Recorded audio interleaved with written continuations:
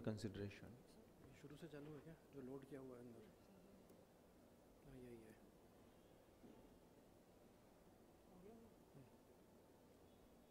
So Dr. Ghulam Ali has very beautifully told you that there are three principles to treating low vision clients. The first is increasing illumination, the second is magnification and producing doing a good refraction and dispensing glasses. So we'll play upon all three of these principles and help the low vision client. Before we actually go on to clinical dispensing, let me tell you a little bit about light, glare and contrast, how to modify them to help the low vision patient.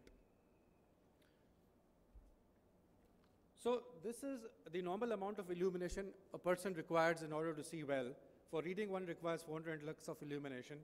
For sewing, about 600 lux. And for classrooms, one needs about 300 lux of illumination. But a low vision patient, to break through the mistiness of his vision, will require high intensity diffuse illumination, which is about 1,000 lux per person. And how can we provide that to him? That can be done by either natural light or artificial lighting. For natural light source, one can sit near the window, and illumination from a window is about 10,000 lux on a bright day and about 2,000 lux on a cloudy day. So that provides sufficient illumination to a low vision person in order to see. So far as artificial light is concerned, then one must remember that the best way to do it was an angle poised lamp or a gooseneck lamp, because you can adjust the direction of illumination and the distance from the light source with these two types of lamps. The illumination from lamps is given by this formula, where I stands for illumination in foot candles, CP is the luminous intensity of source, and D is the inverse of the distance from the source of illumination to the area where the light is falling. So if you use this formula and fit into the wattage of the lamps you have, then you can get how much illumination you will require.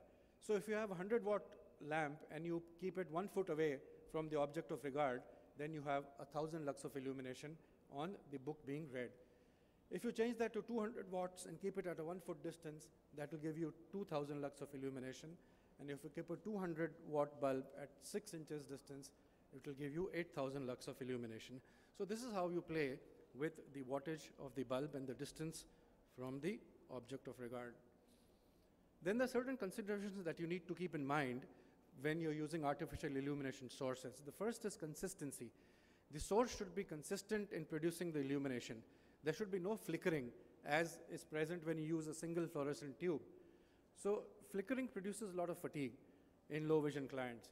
So you should have multiple tubes or use an incandescent bulb like this, because this does not flicker and will give no fatigue to the patient. Then tungsten bulb usually has source deterioration, so does fluorescent lighting. So it must be cleaned and changed, because a lot of dust accumulates on the surface of the lamps. So one must clean these sources of light frequently and change bulbs when the source deteriorates. One must always use an incandescent bulb like this over a fluorescent tube like this. Why? Because of blue light emission, and we'll consider it more in details in the next few slides. And the background illumination must be about 20 to 50% darker only, not more darker than that, otherwise that will produce a lot of fatigue by accommodation here and there and everywhere all the time when he shifts his gaze. So now this is the emission spectrum of an incandescent bulb. Notice there's very little blue light over here, and the emission mostly is in the red and infrared range of the spectrum. But the eye is very insensitive to red and infrared, so most of the things that we see with an incandescent bulb is in the green and yellow range of the spectrum. That's why incandescent bulbs appear yellow to us. But the key thing is the blue light, which is minimal. Now take a look at CFL light sources.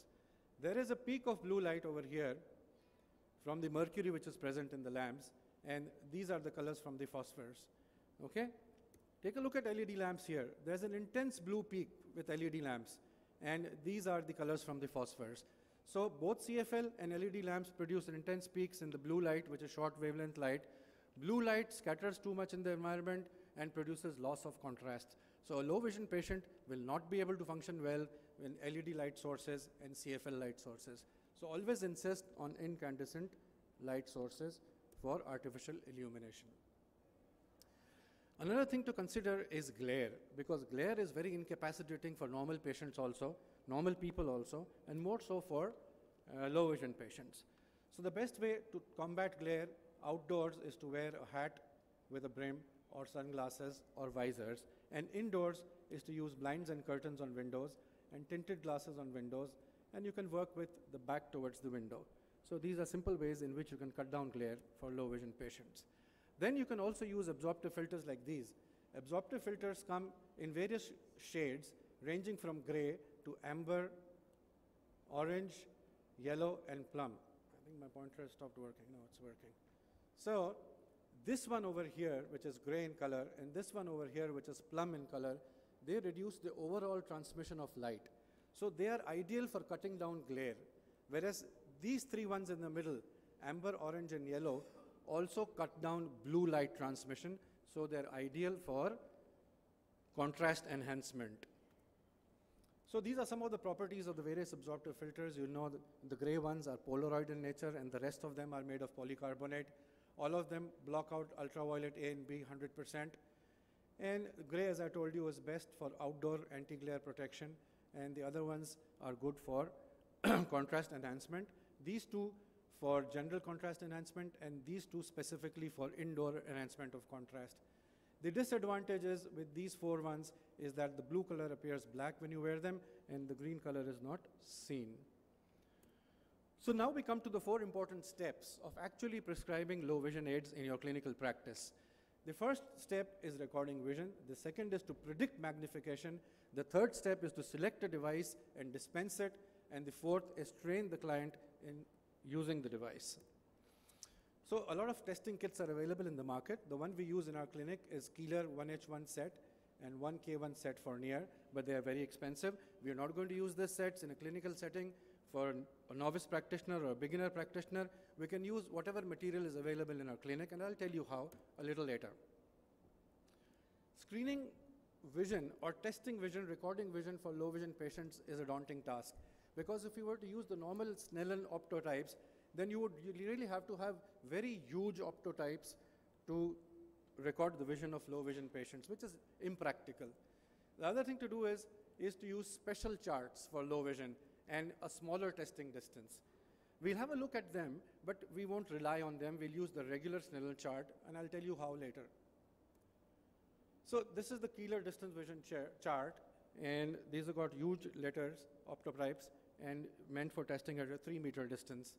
And this is the one for near vision testing. And you can see it has got a predictive value also. If this is what the patient reads, then he would require 12x of magnification. So it's a simple device. It gives you a rough idea of what magnification a person would require.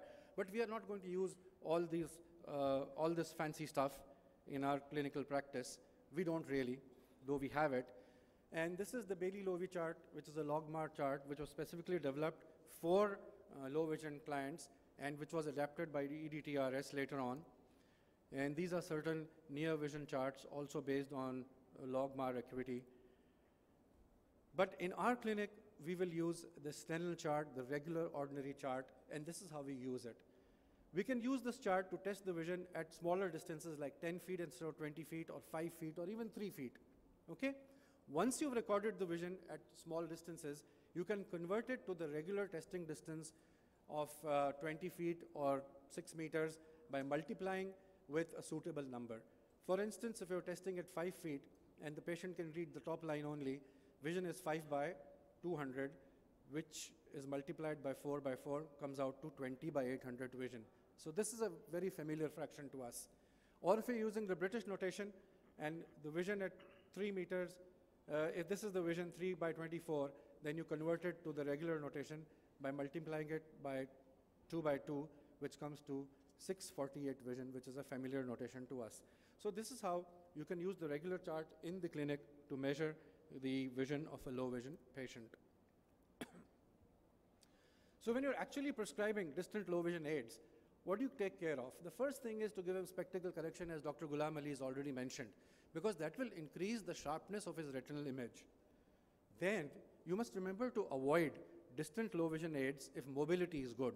If the patient has 460 vision or 560 vision and he can navigate properly in the surrounding environment, walk in the streets, there's no sense in giving him a low vision aid. Prescribe low vision aids which is of the lowest useful power. This is the other thing that you need to remember. And the rule of the thumb is, if the vision is more than 660, you right away give 2.5x magnification. If the vision is less than 660, you give 6x or 8x. Now, this is the rule of the thumb. The other way you can do it is to actually predict what magnification a person requires. And prediction of magnification is very easy. You have to set a target acuity first. For instance, the patient wants to see 6.6, that's all right. But if you don't know what target acuity there is, you can take 612, which is as a ballpark figure, and then the magnification required is given by this formula, desired acuity divided by the current visual acuity. So if you want to improve the vision from 660 to 6.6, the magnification required would be 6.6 divided by 660, which is 10x. So 10x is the magnification required. You can go one step up or one step down, depending upon the patient's demand and visual comfort. You can predict near low vision aids also by what is known as the Kestenbaum's rule. And Kestenbaum said that if you want to give the patient J5 vision, then you take the reciprocal of his distant visual acuity. So if it is 660, then you get 10, which is a 10 diopter sphere or 2.5x magnification. And this is good enough to read newsprint. If you want to give him J3 vision, then multiply the reciprocal vision by 1.4, and so on and so forth. But remember, you have to subtract the available accommodation, especially in young children and young adults, by an arbitrary value of 8, 6, 5, 3, and 1 diopter for age ranges from 10, 20, 30, 40, and 50 years. So you have to subtract from this value before you finally give him a prescription. And then when you made a prediction, you can go one level up and one level down while you're testing him, depending upon the patient's comfort and demands, and prescribe the final low vision aid. So these are the steps in prescribing near low vision aids. First, try spectacle magnifier, because spectacle magnifiers, as Dr. Ali has told you, gives you the widest field possible. The second thing is it's very familiar. It is not so obvious on your face, and people can't look at you and say, oh, you are wearing some kind of aid. So this is very good for patients also. The acceptability of spectacle magnifiers is great. The second choice would be hand magnifier. You can also combine both of them together. A person using a spectacle magnifier can further improve his magnification by using a hand magnifier. Then you give stand magnifiers only in cases of patients who've got tremors or arthritis or who have to do prolonged near tasks. Telemicroscopes are prescribed only if extended working distance is desired, and large print books are offered when text lesser than 18 point is not visible to the patient, even with high ads, and a CCTV when 18 point text is not visible with high ads, and you put the patient on braille when CCTV also fails to improve his vision. Training is very essential. I won't dwell at large on how you train patients with using low vision aids. But this is the cost of low vision devices in the Indian market. Spectacle magnifiers cost about 500 rupees. And distant telescopes, which are of course imported, would cost you anywhere between 2,500 to 8,000 rupees. And these are the places where you can get low vision devices from. Baliwala and Homi produces a testing kit as well as sells distant telescopes. And you can source your low vision devices from Madhu, Akriti Oculoplastic, Lencell, and there are a host of other vendors who sell low vision devices in India. And these are the international brands which are also available in our country: Keeler, Coil, Eschenbach, and Ocutech. But as probably somebody has mentioned or not mentioned, I do not know. Yes, I did. That this is a team effort, you know. You have to work many times with other professionals like medical professionals, social workers, and special teachers and rehabilitationists, especially if it's a child who has got multiple handicaps and profound loss of vision. So basically it's a team effort. Most of the time you can dispense low vision aids in your clinic, but oftentimes you'll have to work together with other rehabilitation specialists too. Now, environmental adaptation is very important for low vision patients, like tactile flooring, as you can see in this picture. If you go to China, Japan, America, even the sidewalks will have tactile flooring and guide low vision patients on where to walk. But unfortunately, we don't have this kind of thing in our country. So when I was building a new wing in my hospital, I put up this contrast line in all the walls in my hospital. So if a low vision patient walks into my hospital, then he has a contrast line to guide him where to go. Now this is an ordinary looking office, but there's more than meets the eye, because this office room has been totally adapted for a low vision worker. There's a large display clock over here, large print dictionary and thesaurus over here, large print software over here, and magnifier over here. So this has been adapted for a low vision workplace. Now pediatric low vision is very specialized, and I don't expect that a beginning practitioner will like to undertake low vision practice to begin with, but nevertheless you should know something about how to deal with a low vision child, because low vision has got profound implications on so many aspects of a child, like motor development and scholastic performance. And after the age of 3 years, children do very well with the use of optical devices. But the trouble with children is to know what is their vision, to assess their vision, and to dispense low vision aids. So that's a big problem. So for that, you need to know what are the visual development milestones. And these are the visual development milestones in a child. From birth to first week, a child develops fixation and follows horizontally moving objects. From 4 to 8 weeks, he follows vertically moving objects. At 5 months of age, there is blink response, which is present to visual threats, and so on and so forth. So if a child does not follow these visual development milestones, that gives you a clue that he has got visual impairment, perhaps profound visual loss. So that should alert you immediately. Now, if the child is older, say about more than 4 months to between 4 months and 3 years of age, then you can use the Catford drum to define his visual acuity or record his visual acuity. You can also use VEP and preferential looking tests like vanishing optotypes or teller acuity cards, or the LIA paddles, as you can see in this picture. And if it's a verbal child, more than 3 years old, you can use some of these tests, and the LIA symbol test is over here, to measure his vision effectively. Knowing the functional vision of a child is also very, very important. Now, there's a difference between visual function, which is color vision, visual acuity, contrast sensitivity, to functional vision, which is how the child or a person puts his visual function to use. So the purpose of assessing functional vision is to know if vision is present in a child or not. If it is present, then what level of vision is present. And the third thing to know is, what is he putting it to use? So for that, we assess fixation in a child, eye movements, and what does he use his vision for, educational tasks or independent mobility or social contact, and so on and so forth. After you have assessed that, then you put that child into an instructional program which is run in 3 levels. The first level is vision stimulation, which is to make the child recognize what is dark, what is light, what is the meaning of light, what is the source of light, what is the shape of light, and then take him to visual efficiency training and utilization of vision. Special training procedures are there. We don't do them in our hospital, but when such a child with profound visual loss presents to our hospital, I usually refer them to other places. I'll tell you where. And these are just few pictures to show you that here somebody is training a child to appreciate what is light. And this is to show the child the shape of light, the source of light, and the direction of light. This is a vision box which is used to train children in appreciating light and taking them into those 3 levels of visual training. And this is where I normally refer patients to, the Blind People's Association in Ahmedabad and the National Institute for Visually Handicapped at Dehradun. So we are all clinicians, and we are very keen about surgery and operating and learning about new things. So what is new in the field of low vision? Quickly, I'll run through a few slides to tell you that a contact lens has been developed. It's a scleral contact lens developed by the military in the United States. And this gives you 2.8x of magnification. There's a central hole over here through which normal vision is seen. And these are diffraction rings all around.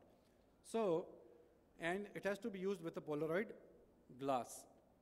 So when there's no Polaroid glass, then light enters to the center hole in the contact lens, and one has got normal vision. But the minute you wear Polaroid glasses, it switches, it blocks the central rays, and turns on the Polaroid light, which goes into this diffraction area, and by multiple internal reflections, the image magnifies and falls on the retina, and that's the reason why a patient gets magnification with these contact lenses. But it has only been put to military use, and it's not available commercially. Now, this is Orcam developed by an Israeli company, and you only need to point your finger, and the camera will read what is given over there, magnify it, and also read it out aloud to you. So this is available both for distance and near viewing. And this is an implantable miniature telescope, which gives a magnification of 2.2x to 2.7x. And it has been around for actually 25 years now. It is not new, and it was FDA approved 9 years ago. So this is how it works. You implant it in the eye, and it gives you a magnified image on the retina. Very useful for people who got very poor vision due to AMD. It can be used in one eye only, because that is the eye which will have the lens, the IMT, implantable telescope, and produce a magnified image. And the other eye will be used for peripheral viewing, so that the patient can walk around in this natural environment. So one eye for magnification, one eye for peripheral viewing. Now, this is a Lipschitz mirror implant, which gives you 2.5x of illumination. And this is a much smaller implant and easily implantable than the IMT, which you saw in the earlier image. And this is the only area which magnifies. And it works on the Cassegrain dual mirror system of magnification. And there's a central hole, which is 1.4 millimeter in diameter over here. And this is actually the dual mirror system which magnifies. And this area has got plano optics. So this is the area which is used for peripheral viewing. So the advantage of this lens is that you can implant it in a smaller incision, and you can implant bilaterally in contrast to the IMT, which can only be implanted unilaterally. Peripheral vision is not lost, and so these are the advantages. This is Ori lens, which is a secondary Lipschitz implant. And this is the new one, which appeared in the market only 2 years ago. It's a foldable lens developed by Shariat, and it's known as the SML, and it is only for near vision. So there's a central optical zone which has got a +10 addition, and one can use it for near viewing. So when a person has this lens in the eye and looks for near, there's this triad of things which happen, which is convergence, meiosis. So when the pupil becomes myotic, it cuts off the peripheral rays, and the light goes to the central area, and that gives a magnified view of whatever the person is reading. And when he looks at the distance, the pupil enlarges, and peripheral vision becomes normal once again. Now, bionic eye is also very much in the market now. From science fiction, it has become fact now. And this is the commercially available epiretinal implant. It's called the Argus 2, and it gives you 60 pixels of resolution. And it takes about 2 to 3 seconds to recognize an object with this implant. There's a video camera mounted on a spectacle frame, which transmits images electronically and wirelessly to this contraption, which is surgically put around the globe at the equator.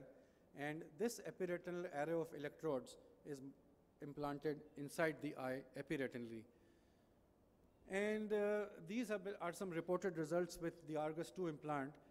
Patients have been able to read 9 millimeter high letters at 30 centimeters distance, and some of these patients could also read unrehearsed words. So it's pretty impressive, but the downside is it won't give you a clear picture. You'll only see phosphenes, which are dots of light. Now they're working to improve the resolution of the Argus implant, and work on Argus 3 is in progress, where they will implant 1,000 electrodes epiretinally. This is the array, and the idea is to give the patient facial recognition at the least. So this is still is in progress, and sometime in the future, we might see this improved implant. Now, in recent years, researchers have also grown human retina in vitro. Okay, so they have produced a 3D optical cup with all the layers of the retina, including a photoreceptor layer with intact outer segments which were sensitive to light. So, and they have used human-induced pluripotent stem cells for their research work. Now, certain scientists in recent years, this is from 2018, they have used gene therapy, and they have succeeded in growing rod cells in the human retina. No, not in human retina, sorry, in mammalian retina. So human trials are now going to take place. So this is another important thing which has come up in recent years, which is double gene transfer therapy, so that non-neuronal cells can be transformed into retinal photoreceptors. So we are not here yet to become total cyborgs, but we are going to get there pretty soon. Thank you very much for your attention, and that brings us to the